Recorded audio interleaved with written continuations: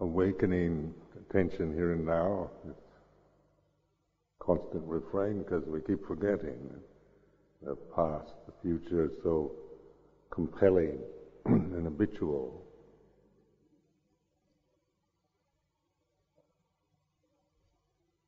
And so like those of you who's going to be the next one to give a evening reflection, it's in the future, isn't it? Put it in a context of the way it is rather than just indulge in worry or resist it, try to stop thinking about it. Just think right now, this evening, what is this evening, Sunday evening, right now?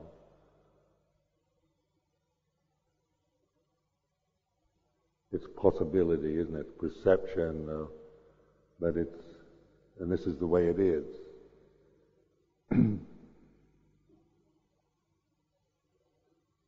So you can see that there's a way of using particular situations that is always centering you, bringing you, reminding you. Paccubbanna Dhamma, here and now Dhamma. Truth is the way it is right now, not as some kind of abstract truth you've got to find, some subtlety that you haven't quite realized yet, but it's right in your face, it's here and now.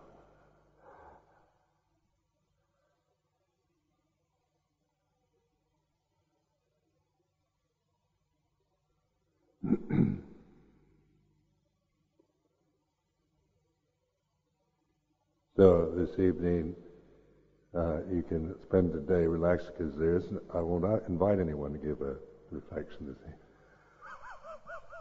evening. But still a perception is present, isn't it, this evening, whether there's a day scenario or not. And just reflect, keep examining this, the way we propel ourselves into this illusory time perception.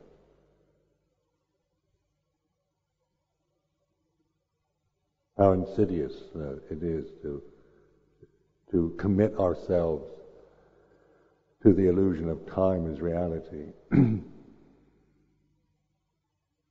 course, most of the world is doing it. Most human beings are totally committed to time as reality and themselves as their personalities. So you are going against the flow of very powerful conditioning, both personal and cultural, everywhere, not just, every culture operates on that perception.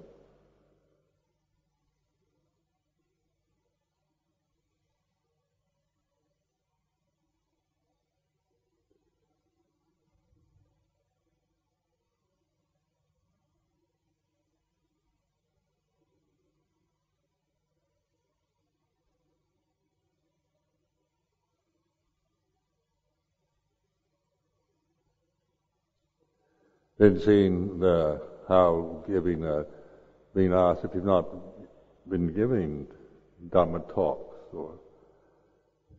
or even if you have, but you still have not been involved with it in this particular community, this powerful sense of self-consciousness that arises.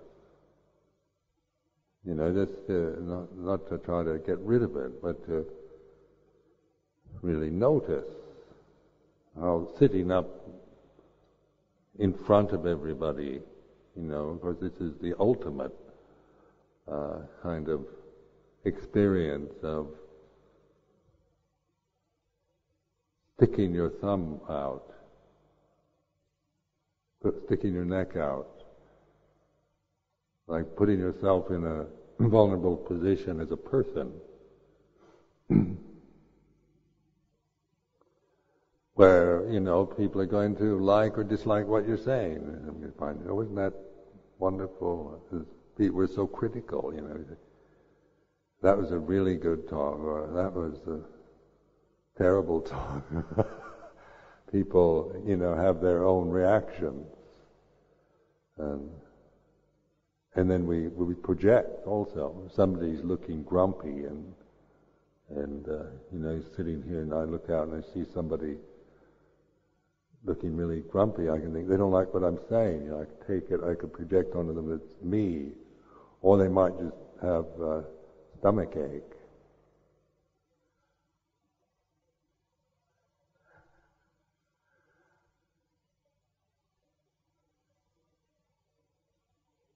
Or maybe they just look grumpy. Maybe they're very happy inside. They just have grumpy features.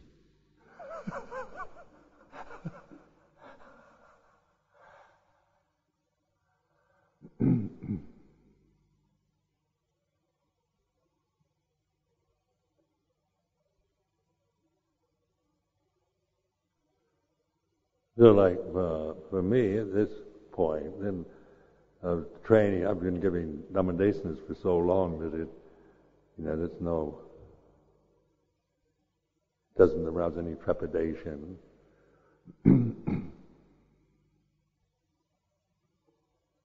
But it certainly used to. It is. It's a challenge to, and it brings up very strong sense of self-consciousness.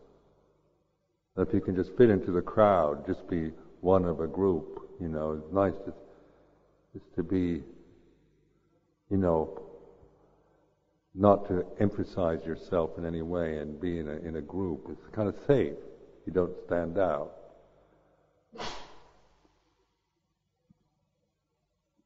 You're not putting yourself in any position that's dangerous. Safety in the herd. One sheep just looks like another. They go and look at the sheep out in the pastures, and this one is Lucille, that one is Ellen.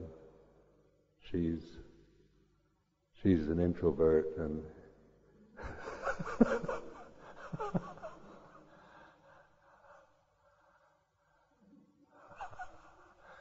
that one has an anal fixation.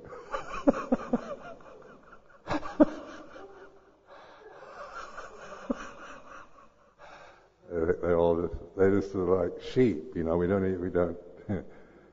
can't even say sheeps. We just have a collective word.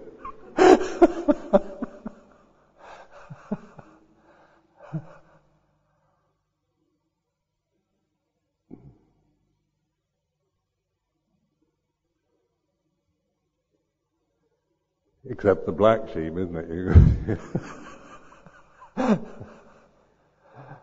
Which is a metaphor for what most of us feel like most of our lives.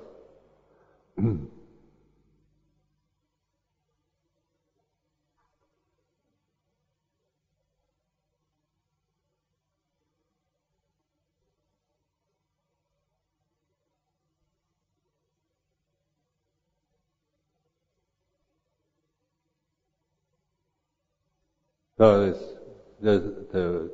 this examining or just reflecting on the sense of being a person, the self-consciousness is like this. It's not a matter of getting rid of it, but recognizing it, seeing it as a condition that arises when other conditions are present. There's no permanent self in terms of personality or sakkaya ditthi. These change. So you can see how you change depending on who you're with. If you're with your mother and father, or if you're best friend, or with somebody you don't like, or if you're in a position of responsibility, or if you're just one of the crowd, like being work monk or work nun. And this automatically the conditions are there for authority of some sort, and work is not a perception generally that arouses happiness and joy in people's minds.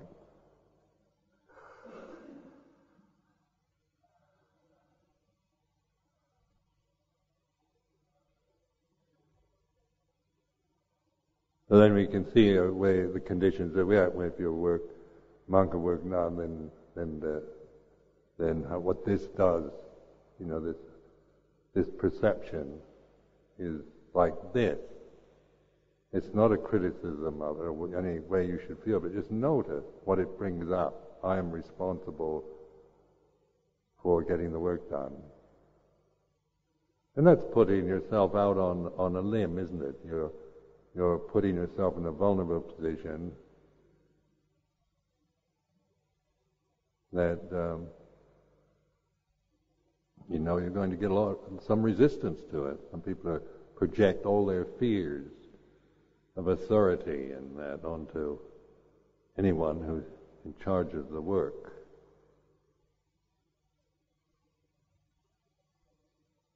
The discipline master.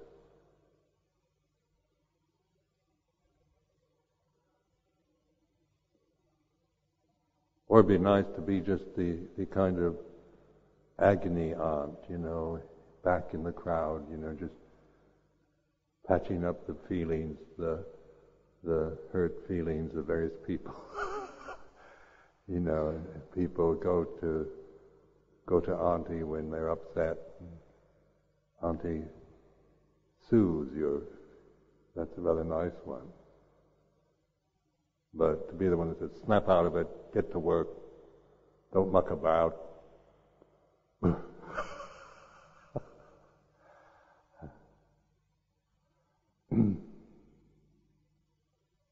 But the conditions are different, aren't they? I mean, this is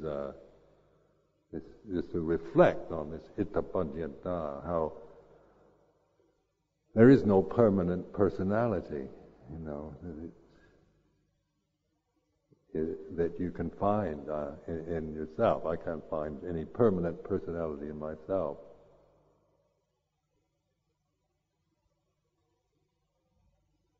I was noticing yesterday with the Tenjo-kun retreat, forest, Tamayud, Thai forest monk, immediately snapped back into my Thai mode.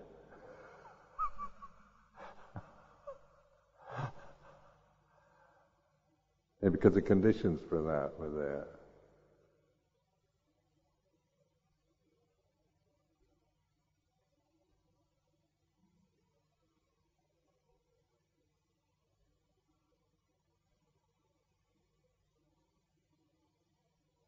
Then when I go back to the United States, I've been living in England for so long, but it takes a little time to get back into the American swing. But I mean, the conditions are there that arouse those kind of perceptions and memories.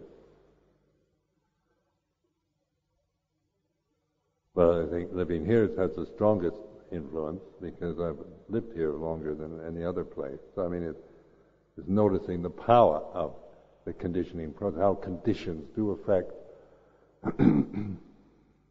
what affect the conscious experience. If you have this sense of conviviality, using this as a theme for this winter's retreat, conviviality, just taking that perception of friendliness, joyfulness, friendship, rather than the perception of winter retreat, really get your practice together, get samadhi, don't talk, avoid any situation where you have to, see everything that where you have to communicate or participate in a group with some kind of obstruction, and eat little, sleep little, speak little is another perception, that has an effect on. So just, changing from get your practice together to conviviality.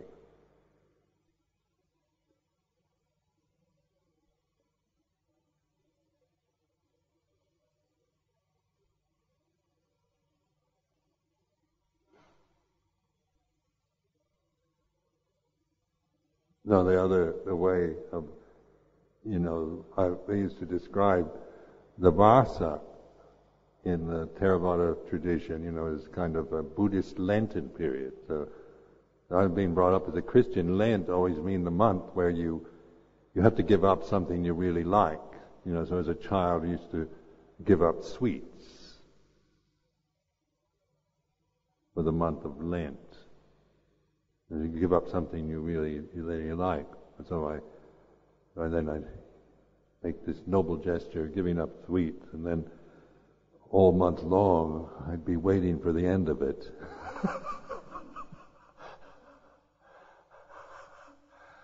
And when the end of Lent came, then I was gobbling down sweets as many as I could get hold of.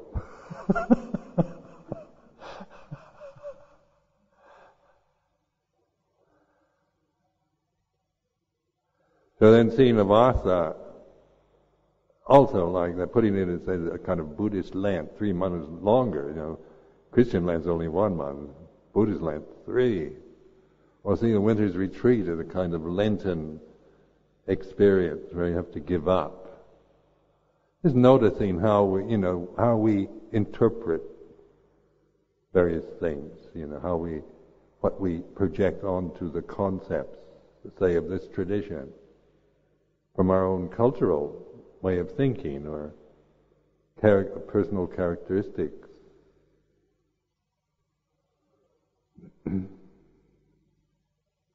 So since I have a strong Christian background, it's easy to project Christian things onto Buddhism.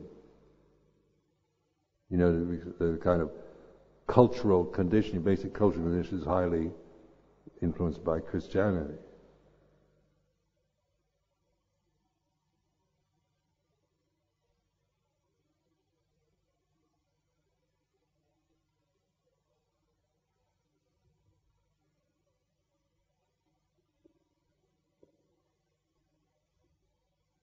The work ethic, hard work really pays off. Laziness gets or you'll be nobody if you're just lazy, easygoing, convivial. If you're just enjoying this winter's retreat, just having a good time, that means you're not really working hard enough. You're never going to get anywhere. You'll never reach nibbana. You'll go around smiling and being polite and nice and enjoying everything is, that doesn't pay off in the way that hard work does. Patient endurance. Like this, so the voices can, and this is the general structure of, perceptual structure that I've had to live with. It's a strong sense of working hard, giving up everything, that somehow going into the cafe and drinking a cup of coffee is wasting time. There's an exam. And I'm just wasting my time. So then with reflection, then I could see this. I can get behind all that if I'm willing to really notice. Not just let it intimidate me endlessly or just suppress it. But to know it's like this. The feeling of having to do something. I should be doing something. There's something I've got to do. Something that I have to accomplish, achieve. 3 months winter's retreat, the lay support group come and they do all this support work, make it possible for us to really get down to real practice, and then we can, and so have I really gotten down to real practice during these 3 months? Or have I just wasted the time by being convivial? And these are, I don't know how these, this resonates with you, but this could be the kind of inner tyrants that speak.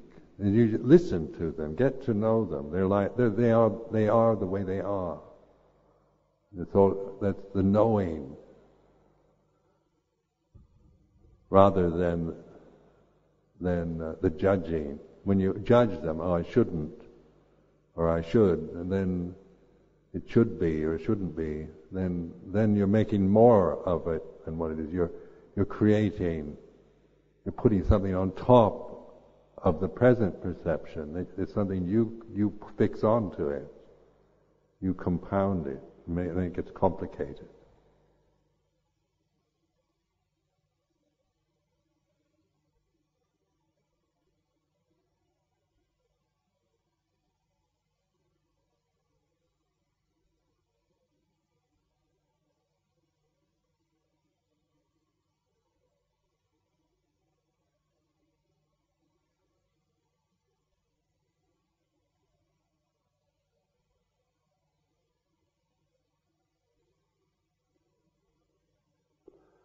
So then, the sense of the beginner's mind, isn't it? Because it's always present here and now.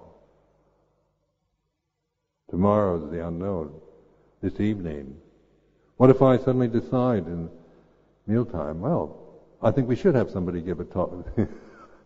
I've got complete power to change it, on a whim, don't I? I've either usurped that power or you've given to me. I don't know which yet.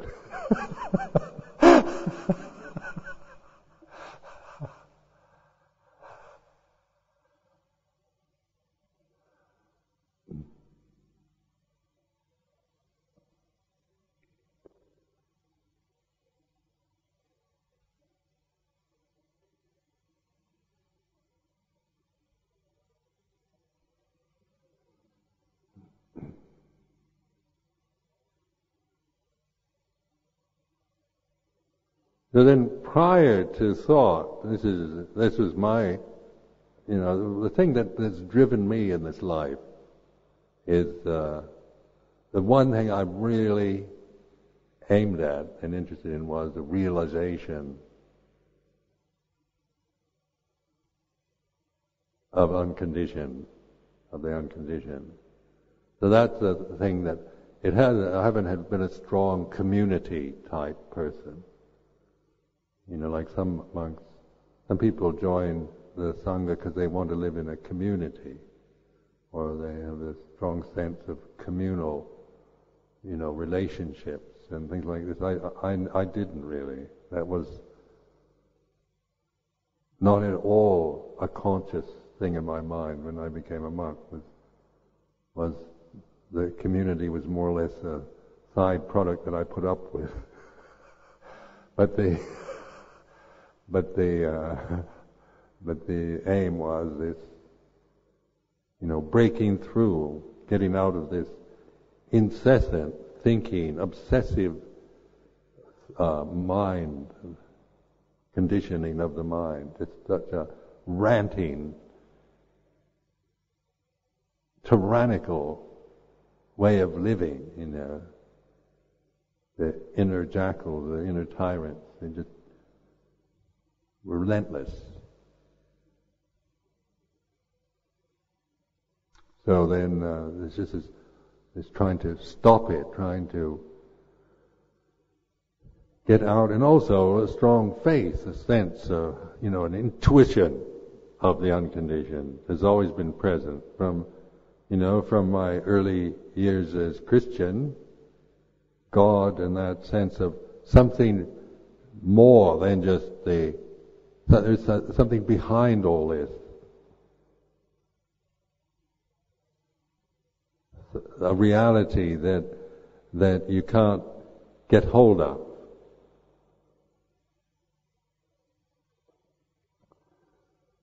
So then,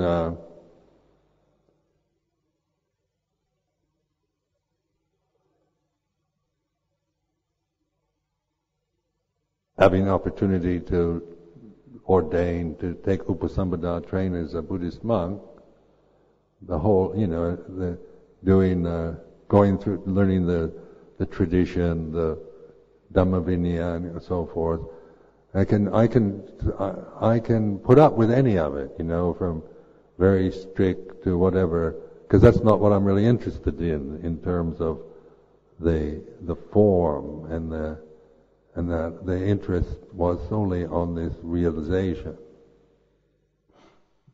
So I've never felt, I could live in very strict Vinaya monasteries. It doesn't bother me to these kind of details around the lifestyle, because the direction was always very clear. I could put up with the idiosyncratic things of various teachers or ways of holding tradition.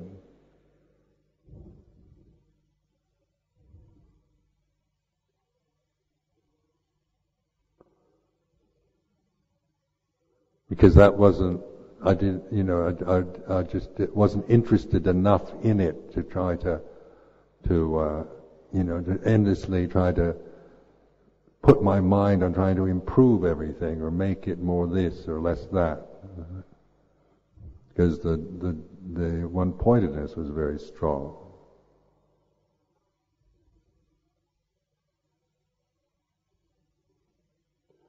So that, I will say, it did make me sometimes quite insensitive to communal life.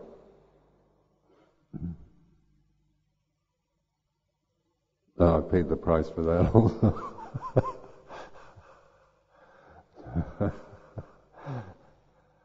But this reflection on the way it is, keep learning. Now I feel, that it's more balanced.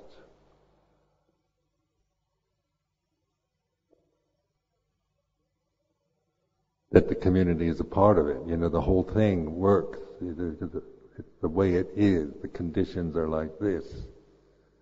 It's not just me. I'm just not this one monk that, one-way trip to nibbana, that's all I care about. Get me there as soon as possible. And if you can't keep up with me, tough luck.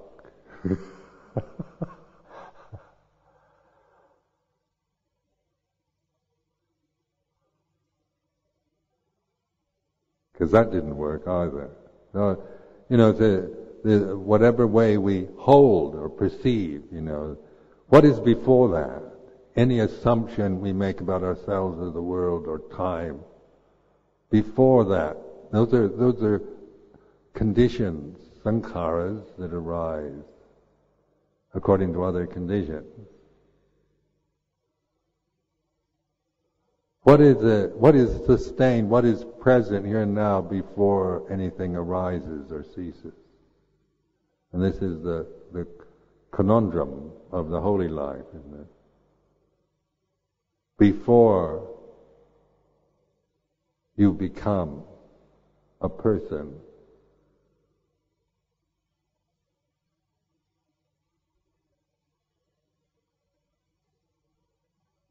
so you have to stop thinking, isn't it? And this is where pointing to the gaps, the sound of silence, the gaps between words, pointing to space and to consciousness, isn't it? This is where we stop thinking.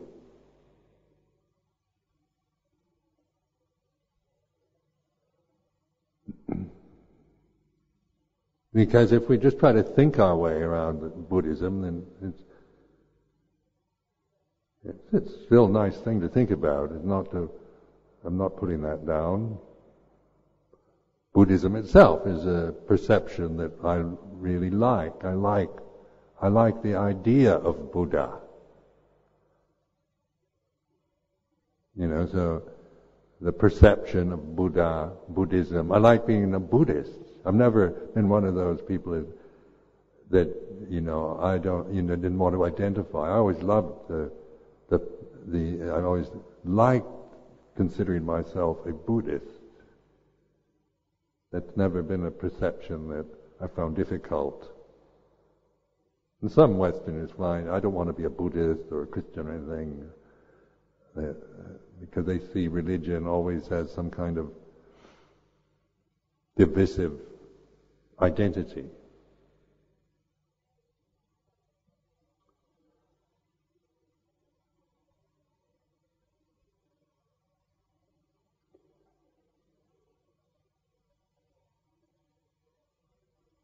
So this exploration, and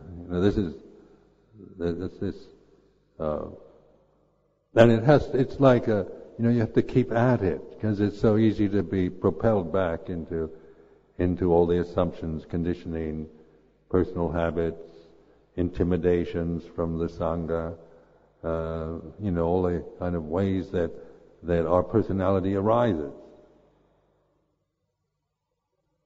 Personal relationships and positions in the Sangha, identities being work monk, work nun, or abbot, or head nun, or all these kind of things. These easily kind of take us over, easily lost in trying to live up to roles, becoming something.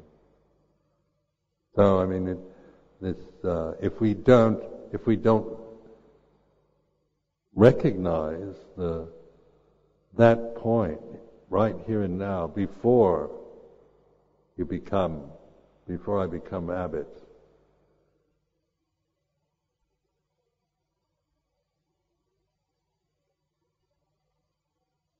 Then this is where I point to the sound of silence, because that's very useful in stopping the proliferating tendencies.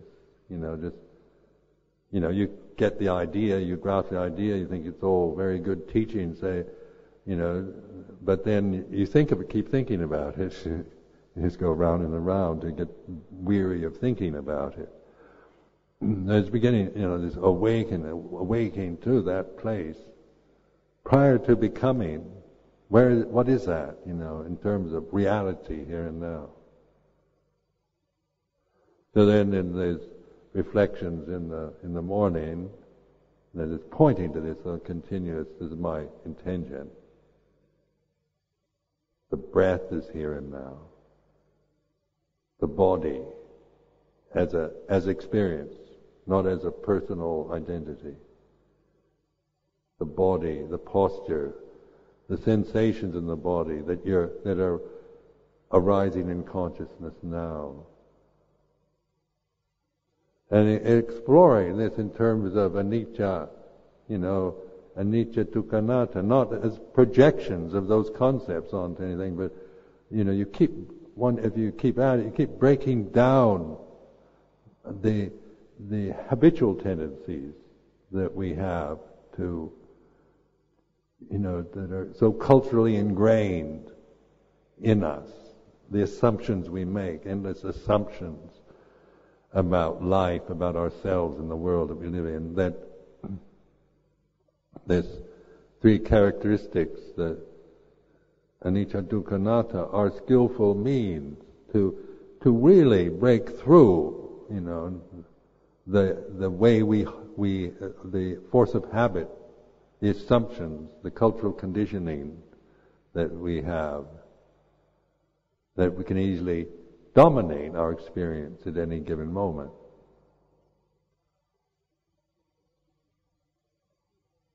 So this is getting this perspective, space, or infinity.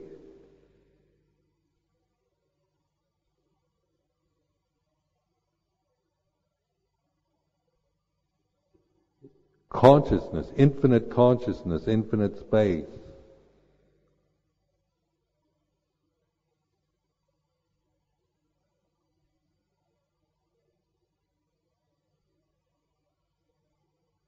Neither perception nor non-perception. That used to baffle me, that one, the immeasurables. Try to figure that one out. Try to figure neither perception nor non-perception through thinking about it. Get myself into a real intellectual muddle over that one when I try to think about it.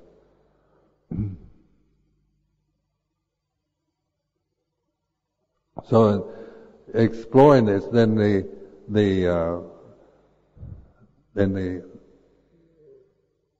thinking is not the means anymore. Pariyatti Dhamma has its value, but you have to let go of it after a while to the awareness. Before you think, consciousness that thought arises in, or the awareness.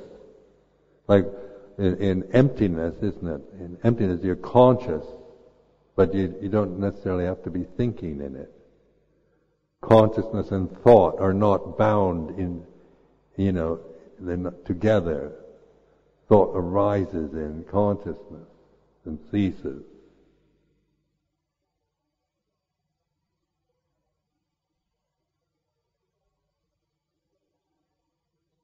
So just as you develop this awareness, this resting in the silence, the inner stillness, no thought, but conscious. So this is just a reflection of the reality of this. Like, I'm not trying to convince you, I'm just reflecting for myself at this moment. Notice the sound of silence.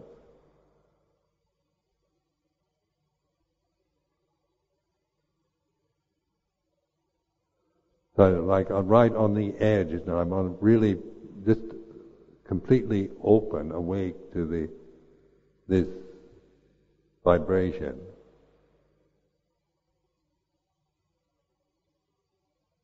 Then reflecting, no thought.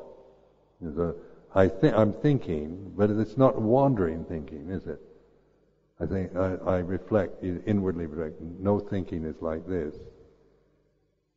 So that just informing the thinking process is then being used to point rather than to just analyze and figure it out and understand it through intellectual abilities.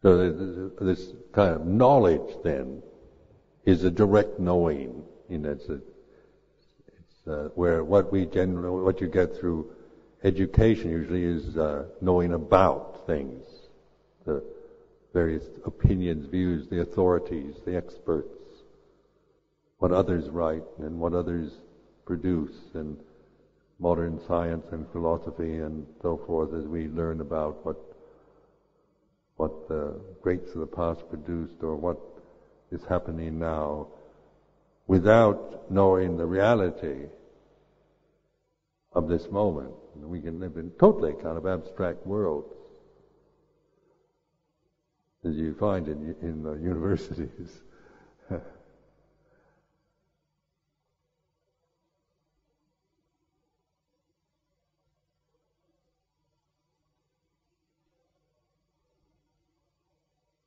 So then the gaps, this between thoughts. I spent several years, 2 years almost, constantly our practice of observing the gaps between my thoughts. Because even though I could understand the value, I had the insight into the value of that, and the benefits from practicing it, it's the strong tendency to proliferate. I'm a great papancha type person, conceptual proliferator extraordinaire.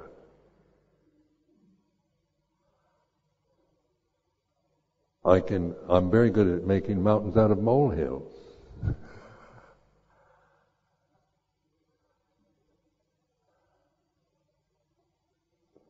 So I'm a magician, in fact, I think, I could make a mountain out of a molehill in a second, you know. It's something trivial and minute suddenly becomes gigantic just in a couple of seconds. Now this is, but then the importance that I felt and the insight into noticing this, because this awareness has a continuity. You know, thinking moves very rapidly. So you can't get really hold of thoughts very well. They rise and cease so quickly. So then I deliberately think I am a human being, some kind of banal and uninspired thing. You know, I didn't want it to be a kind of fascinating or a depressing thought, but just some kind of thing that doesn't, neutral kind of thing that doesn't create any strong emotion. So this is, I'd say, there's a gap, but they're interested in the gap, not in the I. Not at all interested in the I. That's just perfunctory I. But the gap. Am. The intention is toward the space, the gap, rather than giving a lot of interest in the thoughts, the words that arise.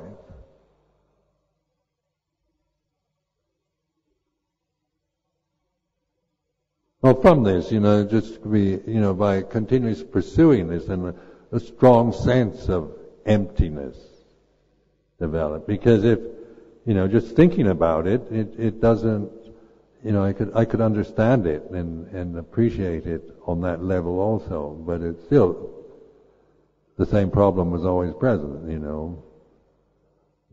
the obsessive thinking mind. So this learning to slow it down, to stop, to notice non-thought, space, emptiness, the gap between words, the cessation, like emotional states, learning to, like the energy that lingers around emotion, strong emotions, learning to hold that, to allow that till it ceases. Nirodha Satya. And you can only do that through just trusting in this awareness, where you can bear with something that maybe you've never had to bear before. You've never really, had this kind of insight. Most of us just always going from one thing to another. Just always, seeking distraction, when this thing gets a bit boring or that, then you find the next interesting thing to do. Something, eat something or read something or just, if there's nothing to do and you're bored, then go to sleep. Crash out. So, you can, because this seems unbearable, isn't it? Boredom, not knowing, doubt, boredom, despair, anguish, old age, is this side of the spectrum. Old age, sickness, death, grief, despair, anguish, lamentation, can't bear them. Can't bear those kind of things. So get on to the next one. Snap out of it, Life is a banquet, and most of the suckers are starving to death. We got just seek an endless, possibility of banqueting distracting, exciting experiences, romance and adventure.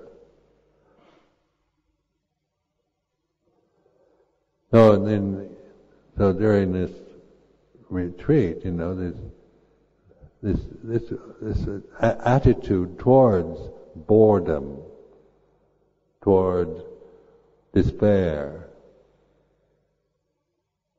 That's why I include the sense of welcoming it. I find this very helpful to me, because I don't, usually in my reaction is not to want it. I think there's something wrong if I'm feeling despair.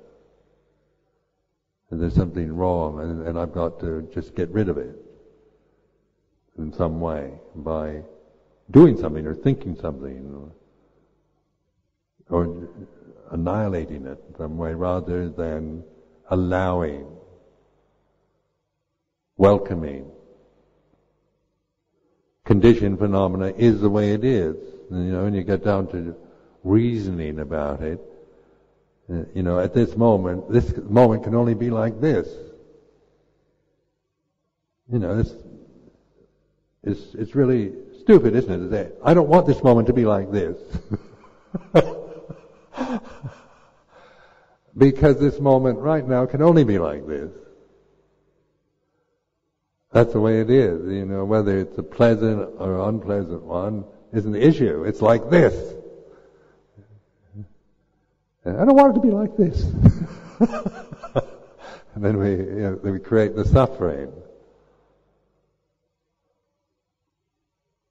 Why can't every moment just be a moment of bliss and peace and communal harmony and love? And why can't it all be like that? Why do they have to have these moments that are filled with strife, despair, grief, anguish, doubt, boredom, anger? I don't want those moments. I want only I want only beautiful yellow, fresh daffodils. And I don't like them when they start wilting and shriveling up.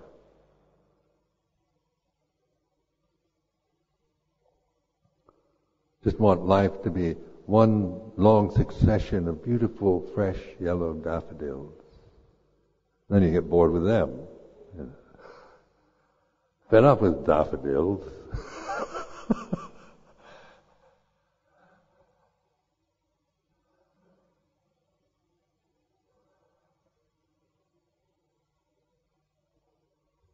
So it's the conundrum, is questioning, what is before I am, I become? What is it now before I am Ajahn Sumedho?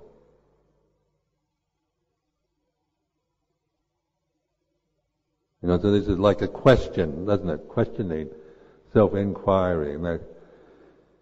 When you ask yourself a question, then it stops the conceptual proliferation, the papancha.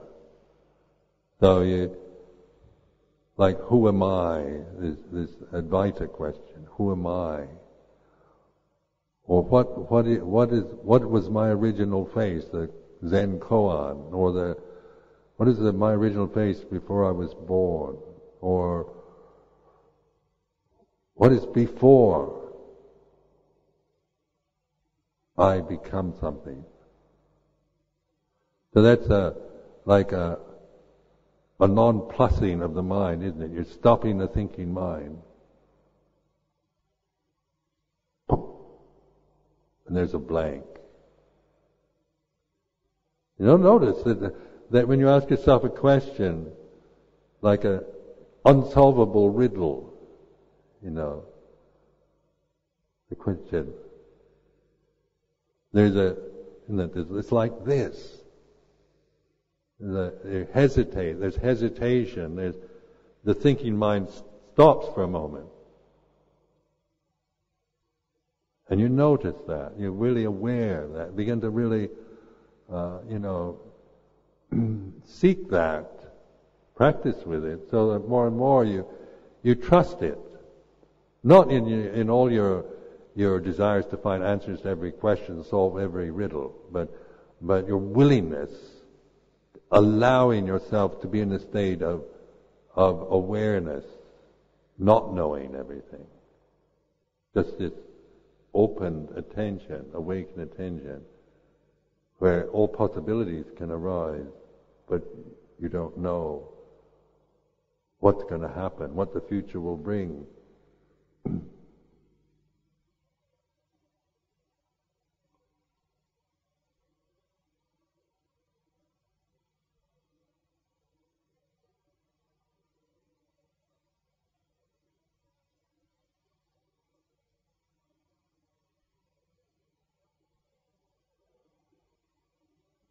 So then, cultivating this emptiness it takes determination and patient endurance, because it's emotionally, it's so boring. Emptiness. Here I've spent 35 years of my life seeking nothing, end up with nothing. In a worldly terms, that sounds really depressing, doesn't it? In worldly terms. But in Dhamma terms, that's what I've been after. That's the whole point. That's the whole direction. To end up at the end of my life with nothing. No self. No attachment. Freedom.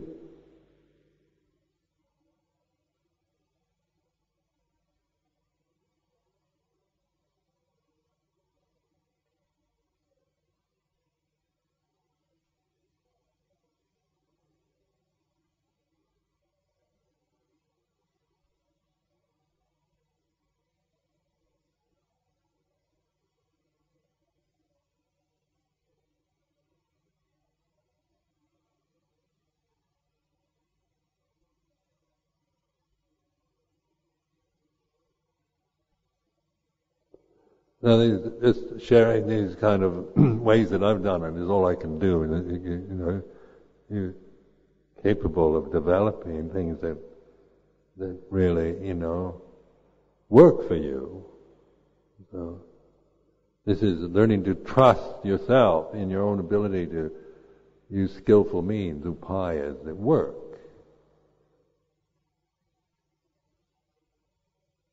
But in any of this, when the practice is towards this paccuppanna dhamma, here and now, anything that helps you to remember now, and learning to really appreciate this sense of just pure presence, like this. Then I can, like I'm holding it, just sustaining this sense of pure presence, kind of relishing it, loving it.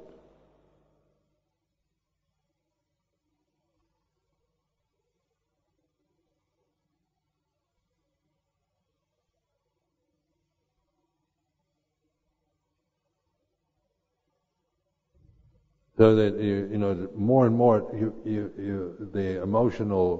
your emotional habits can be reflected in it. So you can let go. You're not just caught in being bored, because as you try to hold that, and you grasp the idea of it, it easily goes into grasping again. I've got to be present all the time, pure presence, and you start making it into a kind of determination. I've got to cultivate and develop, practice pure presence all the time, every moment of the day and night. And then it becomes heavy business again. So it becomes, I've got to do it, I can't sit there in the common room and be convivial, because I lose it all the time, and talking about things sometimes, not real Dhamma or anything. And then it's just, how can you be pure presence and you're getting wound up by these monks, samaneras, anagarikas and all that? Can't waste my time with that. Got to really, get into this pure presence, dedicated totally 24 hours a day. That's heavy. That's a heavy number. You become, the inner tyrant is taken over already. So, it's conviviality then is it's light, it's friendly, it's allowing, it's welcoming.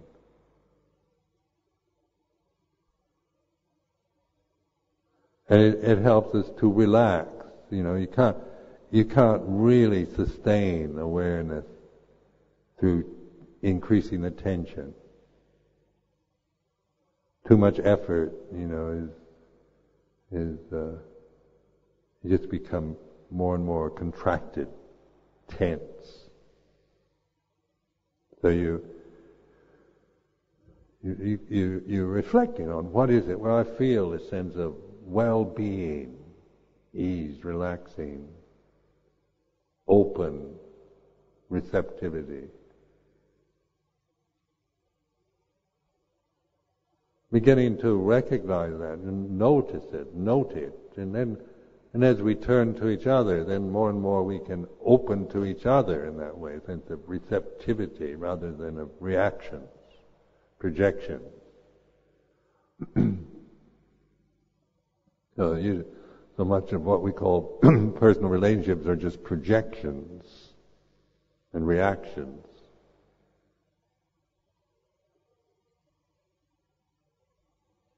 Rather than receiving, welcoming.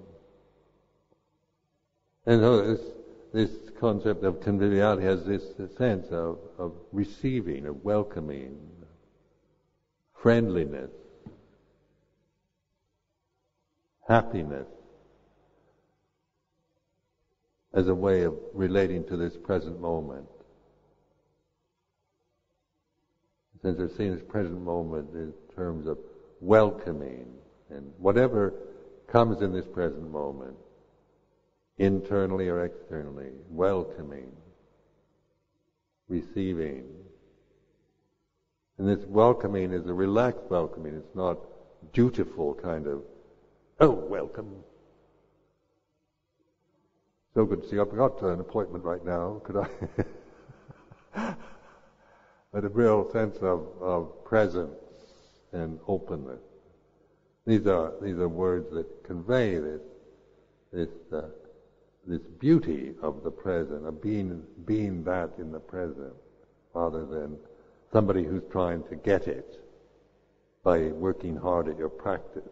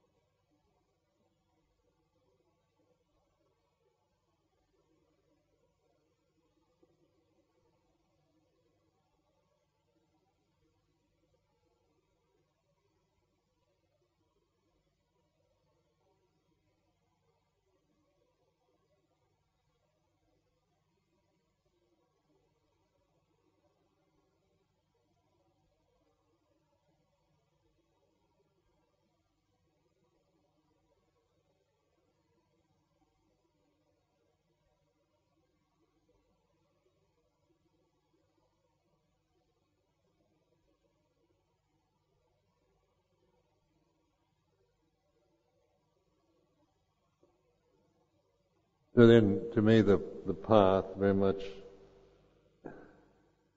is this what you might like pavana in the Fourth Noble Truth.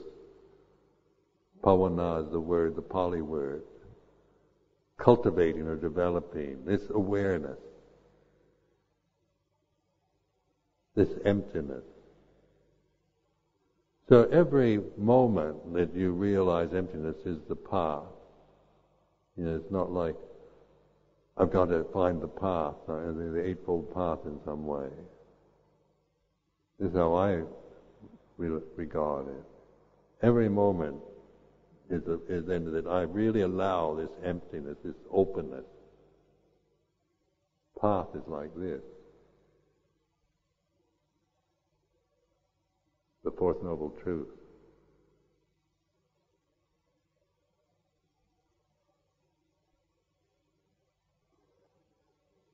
As simple as that, rather than sammaditthi, sammasangapona. It creates it more complicated. I mean, that's involved in it, but it is. But in your simplifying it to an intuitive reality rather than this conceptual thing, which Eightfold Path and all this, and endless commentaries on these words, sammaditthi, sammasangapona, samma vayamo, samma samadhi, and all that.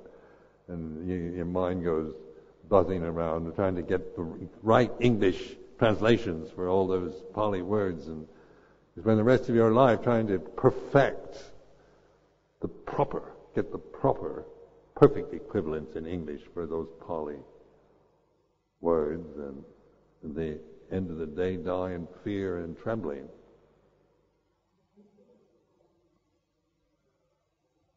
Great contribution to Buddhist academia, though.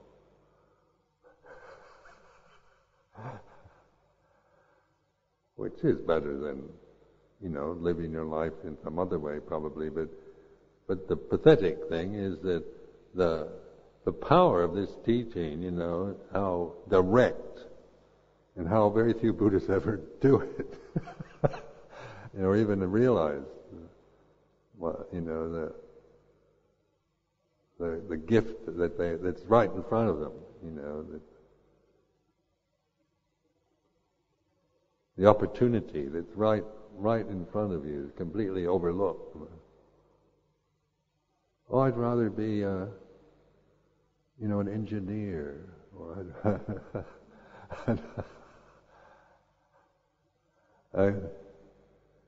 people think be a doctor or an engineer, or it sounds so. And what this idea of worldly values. I mean, we're so stuck in such a materialistic society here, and it affects us very strongly. But remember, it is a very limited view of everything that we have as a culture. And it's heavy. It lacks real elegance and beauty because it's so materialistic. It's just so gross, really. And making lots of money, getting lots of it. Being able to get all the goodies that are being offered endlessly, titillate us endlessly with advertisements about the latest, the new model, the best. It's gross and it's really vulgar and kind of disgusting culture that we've degenerated into in the West.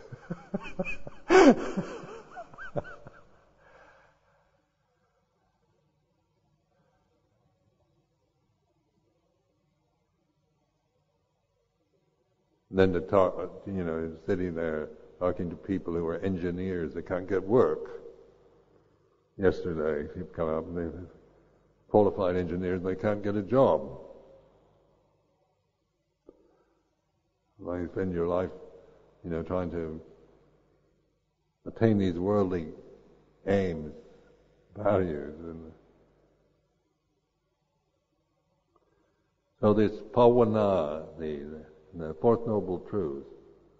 In Thai, they use pavana as meditation. It's a synonymous to meditation. Dana sila pavana. And that's the insight into the Fourth Noble Truth, isn't it? There is the Eightfold Path, the way of liberation, the way of non-suffering. You should pavana.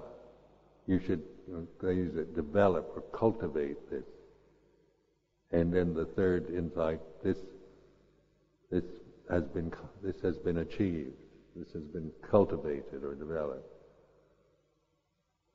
So this idea of the three aspects of each noble truth, the statement, the prescription, and the result. You know. Well, then the result, the Bhadivete, is like this. And only I can know that result. I can't know the result for you. But like in my own experience, it's like this. The result, non-suffering, is like this. And that I know, when I can, that this is the path. Definitely. So you know when you create suffering and then caught up in all your things, and when there's no suffering, it's like this. Suffering is like this. Non-suffering is like this. Compare it. If I start becoming Ajahn Sumedho and get intimidated and carried away on that, I suffer. It's complicated. It's not easy being Ajahn Sumedho and being this personality. It's so convoluted and complicated and fraught with all kinds of things. Everything gets triggered off. So then the stability of the present moment, Ajahn Sumedho arises, he says, this non-suffering is like this. This is the path, the way of non-suffering. So this, just to affirm that, to really mentally note that this is the way it is. This is not just your intellect creating some illusion about you're not suffering. Really have the guts to notice non-suffering is like this. The sense of presence, openness, relaxed attention. I'm with everything. I'm holding this. Everything belongs. I'm not asking for favors or conditions to change. It's the way it is right now. And everything belongs. And non-suffering is like this. I'll leave you with that to reflect on for today.